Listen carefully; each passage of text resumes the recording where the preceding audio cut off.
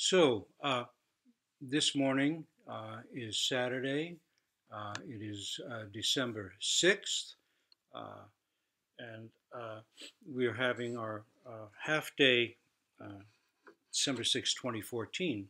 We're having our half day Zazenkai in honor of a kind of mini Rohatsu, in honor of the Buddha's great, uh, most profound enlightenment experience, in which, to one tiny degree or another, we too can partake of this and embody this practice of realization in our own lives. Uh, so this morning's teisho will be on the Buddha's enlightenment, the story of it, and the commentary on it. I originally wrote this piece back in 19 of the Buddha's enlightenment, not the commentary, back in probably 1972 or three. It's the original piece I wrote has been used every year since by the Rochester Zen Center, its affiliates, and other Zen centers as part of Rohatsu ceremonies around the world. Uh, Somehow, it was a karma that arose very early in my practice to have a feeling for the Buddha's enlightenment and to create a piece that reflected that. That piece appeared in my book, The Hungry Tigress, in a little more complete form than the read version. And this is yet another form that I've basically edited and created to work as a teisho that could be commented on. So it goes like this. When the prince of the Shakya clan, Siddhartha Gautama, was 29, he saw, as if for the first time, an old man, a sick man, a dead man, and at last of all, a solitary and homeless truth seeker. He took it in, aging, sickness, death, and realized that no one, no matter how privileged, escapes, and he became determined to seek greater wisdom.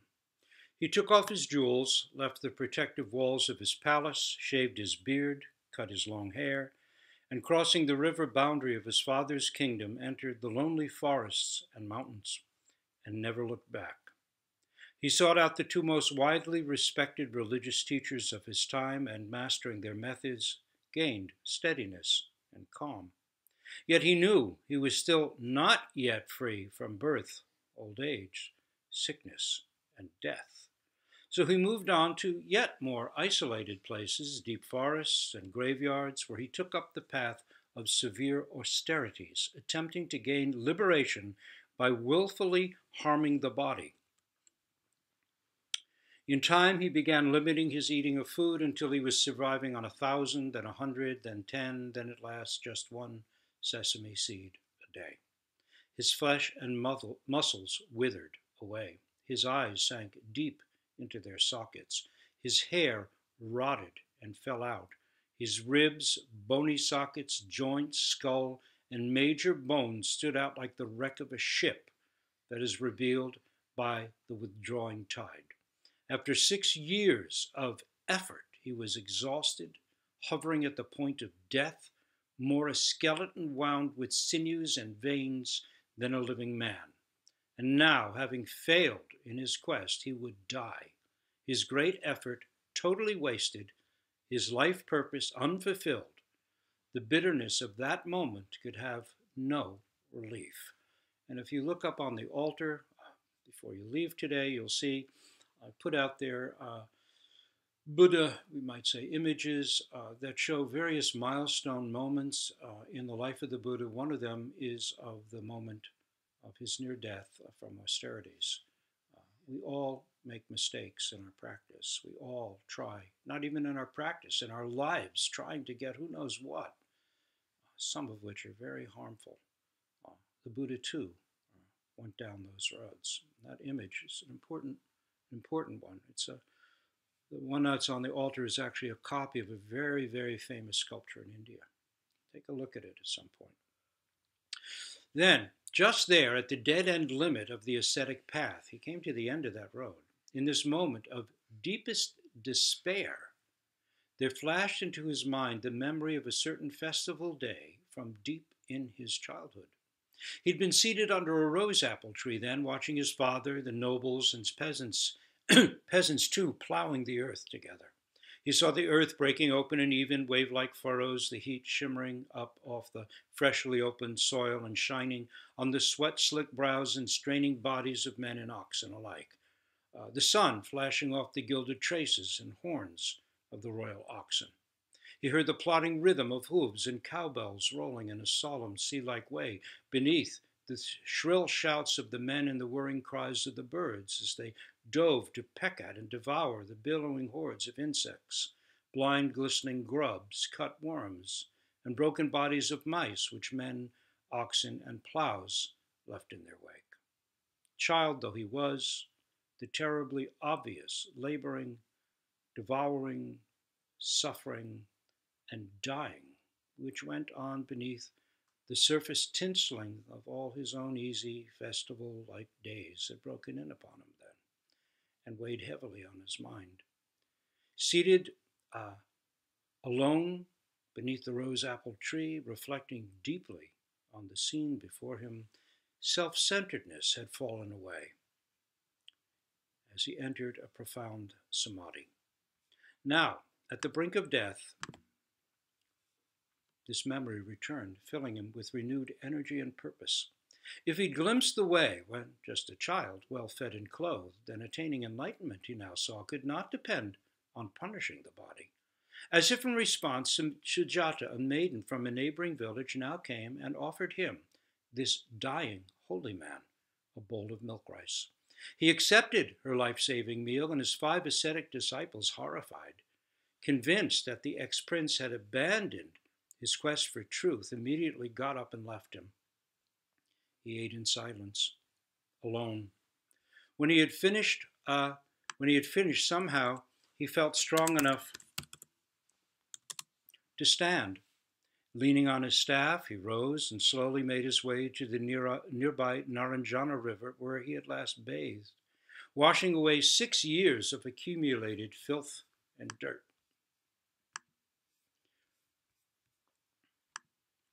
Climbing back up onto the shore, he announced, "If this is indeed the day of my supreme enlightenment, may this bowl float upstream."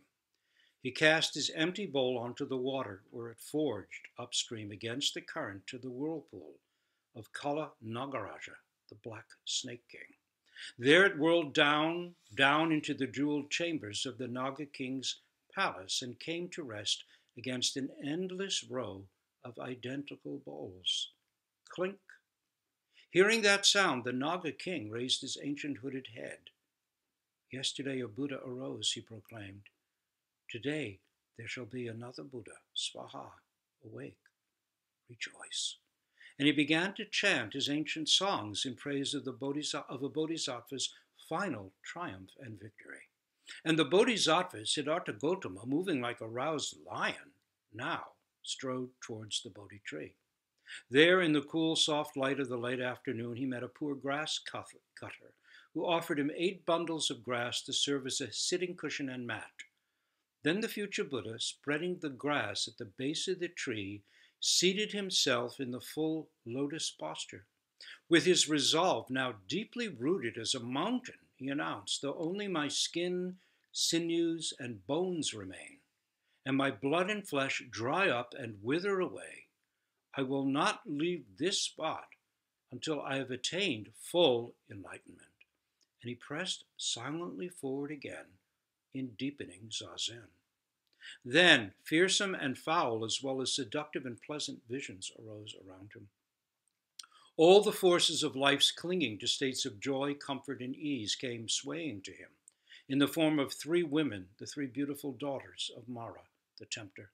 They danced before him, offering exquisite pleasure, unceasing comfort, endless rest, while life's terrors, fears of death and suffering, of hell's horrors, pain, ugliness, the unknown, mobbed him, shrieking of torment, deformity, and all manner of terrible and disgusting experience should he persist.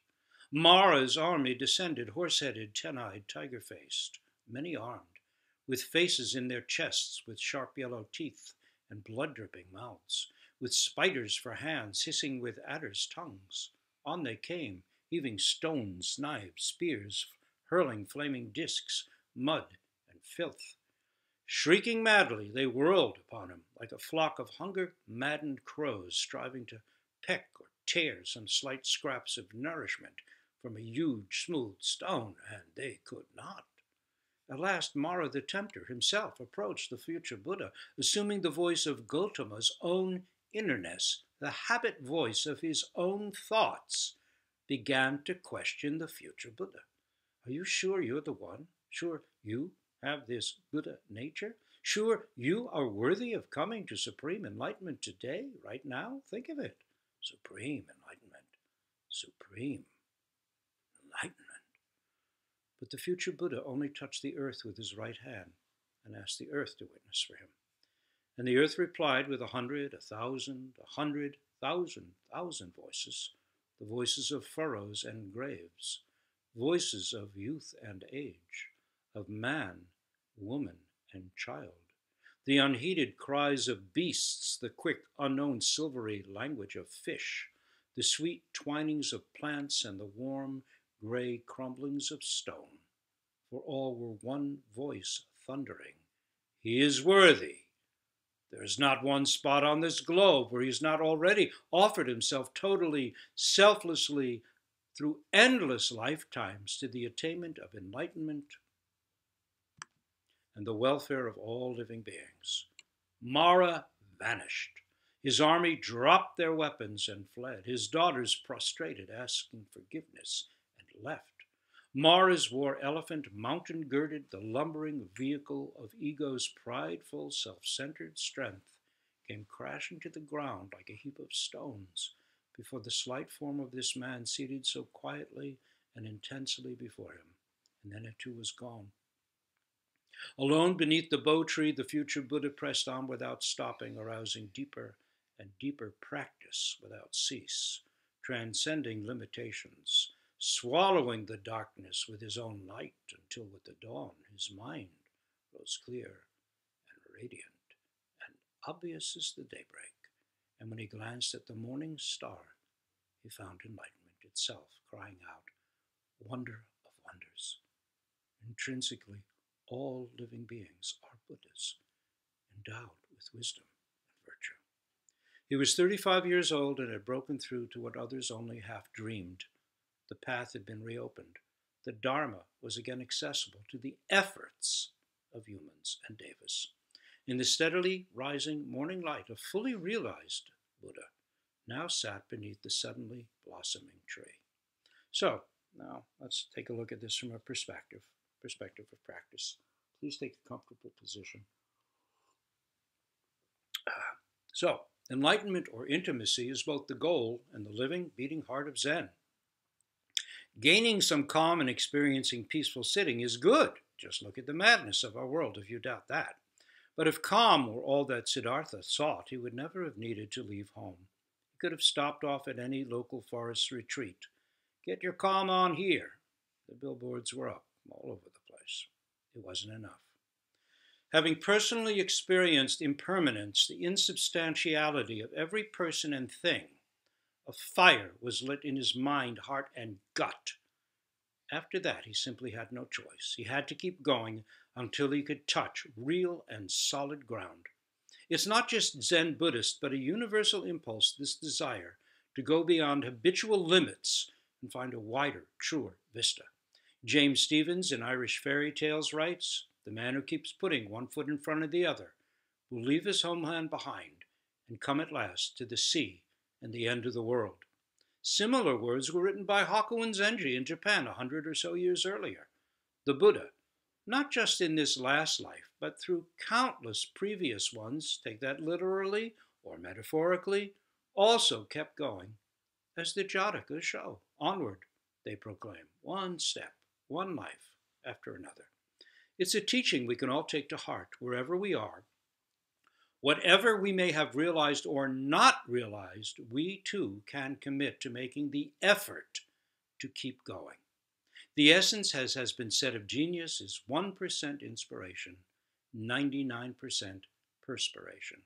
We do the work. Then we keep doing the work. One aha moment will not suffice. Many have fallen there thinking, oh, I've got it, I'm done, now I'll just live my life. The Zen tradition says how many skulls litter the ground. Kensho, touching the ground of mind, is not the end of the road. Touching the ground, no matter in how slight a way we do it or how profound, is simply a beginning. Like walking through a door, opening our eyes and saying, oh, here's the ground. Then we can continue on in our journey, knowing intimately now for ourselves that real ground lies beneath our feet. In a number of jatakas in a variety of past lives, the Bodhisattva clearly sees into the reality of selflessness, the identity of form and emptiness, relative and absolute. That is, he realizes true nature. These are milestone moments, to be sure, but not the full realization of his goal. To contextualize, we could say that in past lives, before his birth as the prince Siddhartha Gautama, he'd already seen clearly enough to have been a religious teacher, a senior Zen student, a committed lay as well as fully ordained practitioner, a Vajrayana student, a hermit monk, a community leader, a wandering sadhu, a Theravadan monastic, not to mention businessman, family man, carpenter, juggler, robber, ox herder, farmer, caravan leader, etc., as well as having countless lives committing himself to basic ethical practices, whether as human, god, or animal. Buddhist tradition says regardless of where he was born, whatever form he was born into, or whatever challenging life issue he faced, he always chose to go further, over the next hill, beyond the next river, through the next dark forest. Not ignoring a problem, but working with it, he actualized the way. Onward, further was his nature, as it is our own. It is why the Tao is called the way or the path. Practice realization is not static. It is a road that continues endlessly. A Japanese saying sums it up. Even the great Shakyamuni himself is still only halfway there. This is a stunning pointer as to how endless so-called endlessness might be. Zen reveres the story of the historical Buddha's enlightenment because it so dramatically shows our own highest potential, as it shows the work, the persistence, perseverance, and dedication that underlies all milestone experiences. There are pointers to practice throughout the classical narrative. The Buddha has his Christ on the cross moment when he discovers that his willful asceticism has not clarified a thing, but only leaves him bereft in a dark and empty place. And though the ex-prince sat and sat, in the end, it still wasn't enough. There was a trigger to his deep experience. Realization didn't simply come from looking within. It could have been a word, a sound, or anything, but what happened is that he glanced up after a long dark night of focused practice and saw the morning star. Aha! Then a morning star sat on 8 bundles of grass. Gone. Gone. Entirely gone, as the Prajna Paramita Hridaya Heart of Perfect Wisdom says. No one seeing is real seeing. No one sitting is real sitting. Just star. Only star. And then the Buddha to be didn't just sit quietly unmoving beneath the Bodhi tree. He responded. When Mara challenged him, he didn't get caught up in it, but he didn't ignore it either. When situations arise in our lives, we can't just go off and sit until they're gone. There is a time to act. It need not be a big deal. In fact, it would be wise to not make it, whatever it is, into a big deal. Challenged, the Buddha simply touched the earth and asked the earth to witness for him. With that one simple act and one simple request, Mara's world was crushed. The Buddha to be didn't get into an argument. He didn't try to out-argue Mara to make his winning case. Instead, he made a simple gesture and a simple request, and it was enough. And there's an honest truth, too, in the story's point that the final obstacle the Buddha had to face was himself. That is, his own rarefied self-doubt. In a sense, self-doubt is what all obstacles come down to. and much of what passes for self-confidence may only be a hedge. What is beyond both, self-doubt or self-confidence, or either? Many people, when passed on an initial koan, have an experience of falling into doubt afterward. What? That's it? Can it be? Really? All the old habits return, trying to reclaim their ancient jurisdiction. The voice of Mara is ancient and universal, yet it need not be an obstacle. It's only a test. Another Dharma gate we must then pass, personally vow, that is, to wake to. I know someone, a senior Zen teacher, who long ago, after having been passed on their initial koan, put themselves back on Mu for another 3 years before finally accepting what they already had. In fact, many excellent Zen teachers, when first sanctioned to teach, may go through several early years of feeling like frauds, even while they're teaching and guiding others quite well. We are all in the same boat, all members of the same one nose, two eye hole human society. The Buddha was no different. Even he, in the last moments before his full and complete, perfect realization of the endless way, Anuttara Samyak Sambodhi, perfect, complete enlightenment,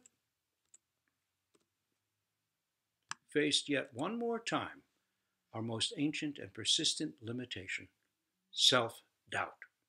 This is a very realistic and generous teaching. Legendary as it may be, it rings absolutely true. There's a lovely touch of myth, too, when Kalanagaraja, the Naga king, raises his ancient head and linear time falls away. For an instant, we are in the inconceivability of timelessness. That bowl forging upstream against the current reminds us, too, that we must go against the endless flow of thoughts, concepts, ideas that form a veil between us and this breeze, this breath, if we would wake. The little clink of bowl against bowl also tells its own profound story, dramatizing the truth that many have gone down this ancient road before. The story of the Buddha's enlightenment is part of the classical canon and is at the same time a demonstration of the heart of our own practice now. Buddhist tradition says that we all have the nature of Buddha, have exactly the same vast, empty nature of endlessly creative potential as Shakyamuni and all previous Buddhas. From the first, we are each fully and equally endowed with limitless wisdom and compassion. And because it is already who we are, if we practice, if we make the effort, then we too can, to one degree or another, realize that is awake to our original mind. Enlightenment is not a thing we can get. If anything, it comes from losing, not gaining, losing what we cling to, losing all that ancient interior self-centered stuff that cuts us off from wind, rain, sun, moon, stars, trees, animal, people. With that great and wonderful failure, that liberating loss, we find true intimacy, which is what we've been missing and seeking for who knows how long. Enlightenment is a name, just a name given to our being able to attest to original intimacy with all things: sun, moon, stars, wind, rain, snow, clouds, trash, bugs, cats, rivers, mountains, trees. We do not gain it because it has never been lost.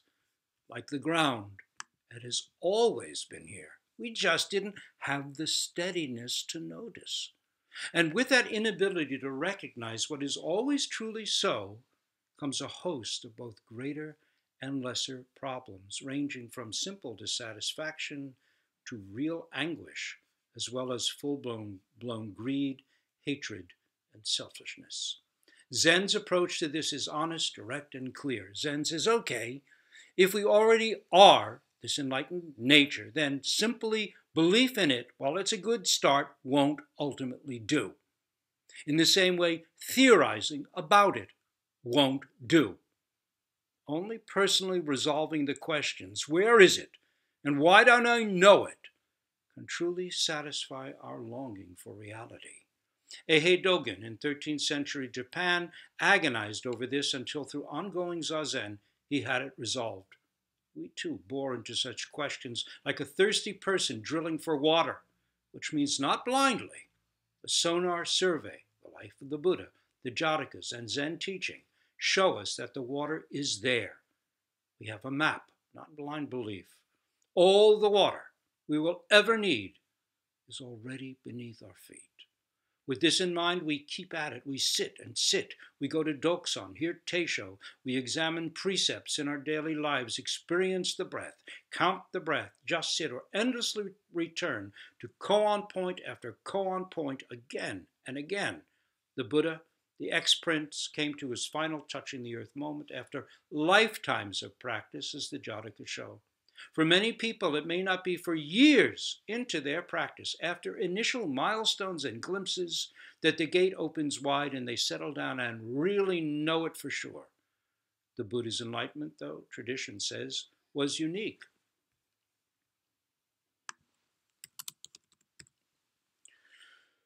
For it was complete, every level of character and mind fully realized. And it was so because of all the countless lifetimes of work that preceded it. In substance, every kensho, the small kind we're likely to realize, and the Buddha's great enlightenment are the same. But in actual content, they are vastly different. Buddhist mythos says that in this world age, no one experienced more deeply than Shakyamuni, because no one had worked so hard to prepare the ground. He touched not only the ground, but the bottomless bottom and the soaring heights. Comparing our practice realization to his would be like comparing the finger painting of a kindergartner to a work by Rembrandt or Picasso. The substance is the same, both are paintings, but the degree of conscious realization is vastly different. Yet we must all begin somewhere. And for the kindergartner, that finger painting can be just as meaningful as Rembrandt's work was to him. The Buddha's story, his home leaving and forest path exertions, his abandonment by his ascetic disciples, his solitary face-off with Mara, the primordial force of his and our innate ignorance, completes his long Jataka path. Touching the earth, he gets up and walks on, transcending the final temptation to sit forever at ease in his long-sought, hard-won pavilion of complete enjoyment, freedom, wisdom, and peace. Instead, he devotes the next 50 years of his life to walking the dusty roads, teaching those who, while in reality as complete and whole as he, just don't know it. He goes back into the seeming chaos of the 10,000 things, at peace with it all, a half smile on his lips. How could this be? Case 37, Shoyoroku, Book of Serenity, goes like this: Yangshan's karmic consciousness. Yangshan asks Kuei-shan, suppose a man asks you, how about one who says all sentient beings are in a disorderly karmic consciousness and have no base to rely upon? How would you treat him? Kuei-shan said, if a man appears, I call to him. When he turns his head, instantly I say, what is that? I wait while he hesitates, and then I say to him, there is not only disorderly karmic consciousness, but there is no base to rely upon. Yangshan said, oh, good. To return to the Buddha beneath the tree, why did he get up, and how did he know truth? How did he realize it? Just prior to the moment of enlightenment, after the Buddha to be 6 years of exhaustive effort and countless kalpas of Jataka practice exertions, going the limit, trying and trying with all he had, drawing on the power of his countless previous efforts, his failures and triumphs, Mara, the Buddha's tempter or distractor, the inner voice of ego, takes off his masks and appears nakedly. Mara is worried. He or she or it's begun to see that Siddhartha may escape, may find a way through the subtlest nets of self-centeredness and awake to innate Buddhahood. Desperate, Mara makes a last-ditch effort to turn the once sheltered but now deeply determined ex-prince from the goal by pulling out his ace in the hole, self-doubt. The doubt we all, to one extent or another, share. What? I have this true nature, it is me? I can realize it? Really? This doubt convinces us to cling to belief in the solidity of a forever separate, winning, losing interior self. It is a root belief, gluing us to what is only provisionally real. So Mara confronts the Buddha to be an ass. How could you, a sheltered ex-prince, be worthy of the supreme goal of complete and perfect enlightenment? Get real. Better men and women than you have aimed for this and failed. You're still young and a beginner to boot. Give yourself more time to work at it. Eventually, you might have a chance. You've got the basic ability, but now, no way. Back off. Take it slow. It's a reasonable request and reasonable advice, reasonable as all get out, devilishly reasonable. Take it easy. Be careful. Go slow and steady. Prepare. Reduce ego concerns. Don't be hasty. At this crucial juncture, with worlds hanging in the balance, Siddhartha doesn't waste breath arguing with the habit voice of his own separateness, his own predilection towards self-centeredness or egotism. He doesn't even try to put together a reasonable counter-argument. To enter the fray is to have already lost. Ready? Not ready? A self that gains, a self that loses, a self that has it, a self that doesn't have it. He doesn't get sucked into Mara's metaphor at all. Instead, seeing the joke, he probably smiled. Maybe he allowed himself the luxury of shaking his head in pity for poor old Mara. Then he reached down and touched the earth, and let the earth witness for him. And the earth, witness to all the countless jatakas, all those past life sincere efforts toward realization, replied with thousands of interwoven voices speaking as one. Interbeing, to use Thich Nhat Hanh's lovely term, speaks up, and Mara is overwhelmed and thoroughly defeated. His last effort to tempt the Buddha to be to falter and cling to a limited view of me in here and everything and everyone else out there is crushed. This is the Zen moment in this story, a moment of direct pointing, not clinging to a particular sutra, statement, vision, path, or text, not clinging to words at all. The humble, right here, right now, ever-present ground speaks, confirming worth beyond measure. Our own worth. The Buddha's worth. A bug's worth. Beyond measure. Ripeness is all. Progressive, one step after another practice, one step after another, one step after another practice bows before right now, right here, mind. Wu Men's final verse for the gateless barrier goes like this. That is the Wu Men Kan or Mu Man Kan. Before you take a step, you are already there. Before your tongue has moved, your teisho is finished. Though your every step is ahead of the last, you must remember the vast, all-encompassing crater. Vast emptiness. Touching the earth is touching the ground, the clay, the foundation of who and what we are. Of dust we are made. Adam, first man, gets his name from Adama. That's Hebrew for earth. Human is from the Latin humanus, means groundling. Touching the ground is touching the ground of being us. Sesshin means to touch the mind, the ground of being. We sit for days in sesshin and get grounded. We touch ordinary nature, ordinary mind, acknowledging and accepting ourselves, including past errors and efforts we let our own jataka past, our own births and lives, including those that occur in this lifetime, confirm us. All have been our route to this present moment, this present person. Jataka tales are the record of the Buddha's own practice history. It is a long history, said to go back eons, world ages, big bangs. We too, according to Buddhist tradition, have our own progressive history. We easily accept those that arise out of childhood. Things happened that made us who we are. We stumbled, scratched our knees, got up, let the wound scab over, tried again. Sometimes we met with joy, sometimes with sorrow. Perhaps we can also accept that, as with the Buddha, Our history might extend through ages. Where does the path of causation that unfolds as each plant, bug, animal, bird, us begin? Where does it begin? This need not be upheld as some grand idea. Our interest in music or literature, in cooking or Zen, does it come from genes, the ancestral experience woven into our DNA, or our own past lives, which could mean past lives in this life, things that happened, the things that made us who we are. Each moment has a lineage of effects and causes. Bodhidharma's one mind precept states self nature is inconceivably wondrous. Our nature, the nature that right now hears sounds, feels sensations, thinks thoughts, the nature that gets hungry and eats, tired and sleeps, is wondrous.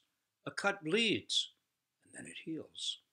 A veggie burger becomes a thought, an idea, a symphony, a heartbeat, a muscle. How can we explain such daily miracles? As inconceivably wondrous as our nature is, it's not an ideal we might one day attain. True nature is who we are. Like the ground beneath us, it has always been here. Why else was the sky so blue when we were children? Why the grass so green? The mysterious empty ground of being has been our support through the endless past right up to this moment now. The ground we walk on is full of microbes, germs, worms, and bugs. Mind ground is full of doubts, fears, pride, worries, regrets. Neither the ground beneath us nor mind itself are sanitized. Yet when we were children, we could stretch out fearlessly on the ground. We could roll on it, lie on it, gaze up at clouds, sky, and birds. We could pick up dirt, rub it into our jeans and hands and hair, and come home shining. When did we become afraid to touch the earth? When did we start to think we were too good for it, that it was not just support, but beneath us? When we were young, we explored our minds effortlessly, fearlessly experimenting with sounds, shapes, colors, movements, emotions, health, sickness, ideas, as well as internal narratives and voices. When did we learn to fear our own nature? At his moment of final challenge, the Buddha touched the earth. He didn't reach for the sky and beg for help from something or someone above. He didn't fall for Mara's metaphor and try to win the debate and out-argue the distractor. He simply touched the always present, selfless ground and asked the earth to witness. Asking the earth to witness is asking the earth to testify to what she'd seen in those past Jataka lives. Her response confirms him and overwhelms doubt. What builds solid ground beneath us is the work we each do right now. Roshi Kapleau used to say, if you don't let the Dharma down, the Dharma will never let you down. No effort is wasted. Like drops of water filling a pail, it all adds up, drop by drop. And the earth itself, the foundation of and for all, answered the Buddha to be, saying, it's not the first time. He's earned great worth by his own past efforts. It is the right time. This moment is the culmination. Countless selfless efforts have come before. I am the witness. The time is now. What makes it such a lovely story is that it's not simply ancient history, it's our story too. This moment is part of the ongoing Jataka series of the unfully realized Buddhas we each are. Essential nature, mind itself, the ground beneath us is always here, life after life, moment after moment, breath after breath, thought after thought, koan after koan. Past lives, past thoughts, decisions, and events lead to this present one in which we sit, walk, stand, eat, work, worry, create, pick our noses. Come day's end, we say goodnight and lie down on the ground of our nature, the ground we practice from, have always been standing on. whether we know it or not. And it too is always ready to testify for us. Our most fundamental vow as human beings is to know ourselves. This is why we practice. Zen Master Dogen famously wrote out the central realization of our practice in a few well-chosen words. When the self advances, that is the thing we call me, advances to become one with the 10,000 things, it's called delusion. When the 10,000 things advance and confirm the self, when the world steps in and wipes us away, gone, gone, entirely gone, says the Prajnaparamita. This is called enlightenment. The 10,000 things are birds, bugs, clouds, mountains, rivers, people, animals, traffic sounds, cell phones, raindrops, pebbles, clumps of earth, bright morning stars. Ordinary things confirm us, tell us, indeed, make us who we are every day. In reality, there is no barrier between us and a single thing, not even as much as a single hair or speck of dust. That enlightenment is intimacy is not cleverness or serendipity, it is simply the way of things. Touching the earth is always possible. Wonderful intimacy is always possible because the ground, mind, is never far away.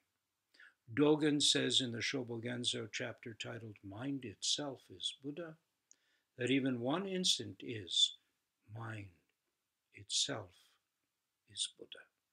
Shakyamuni Buddha himself, says Dogen, is mind itself is Buddha. He says too that if you realize this mind itself, there is not an inch of ground left on earth, no ground beneath us, no sky above. Everything, all concepts of this or that are totally gone. It is that intimate. What is that like? Let's turn to our good friend of the West, William Blake, for closing words. He says it's simply to see a world in a grain of sand, a heaven in a wildflower.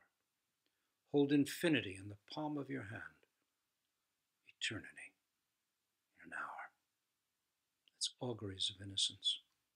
Whenever and wherever, doesn't have to be in a Zendo by any means. It's got nothing to do with sitting quietly in one place. But that's how it happened for the Buddha. Whenever and wherever we touch such ground, east or west, we are home. Yet to really get it, we must still risk everything we've gained. Glance up and really see a morning star. We'll stop here.